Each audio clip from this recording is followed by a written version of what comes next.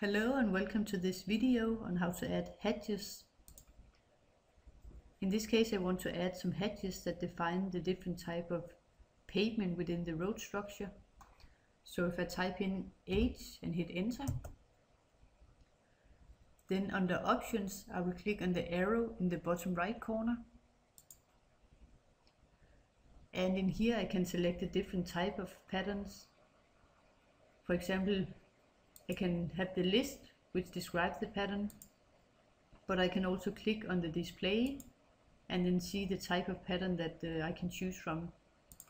But in this case it is set to the gravel layer, so this is okay. And we need to type in a scale, and this is something we need to have a test on. So let me try to set it in 0.3.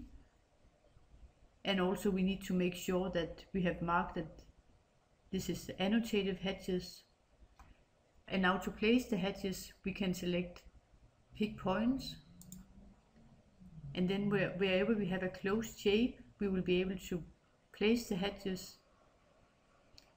But let me just hit escape, and then if I turn off, for example, I have the center line.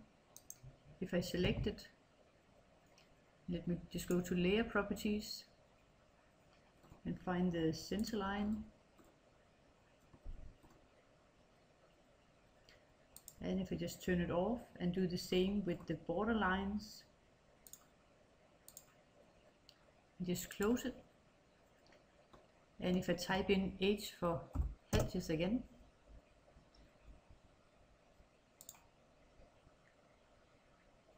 and pick point, now I only have to select one area within the road structure, and I also have to select the area within the bicycle lanes.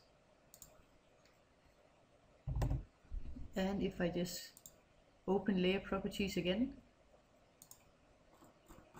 and turn on the border lines and the center line as well, now we see we have the hedges. And if we go to the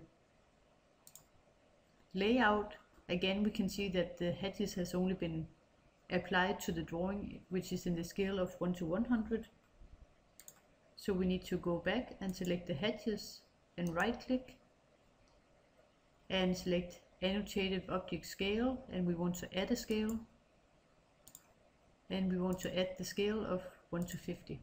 So say OK to this, and when we go back to the layout we can now see that the hedges has been added in both the cross section of 1 to 50 and also in 1 to 100.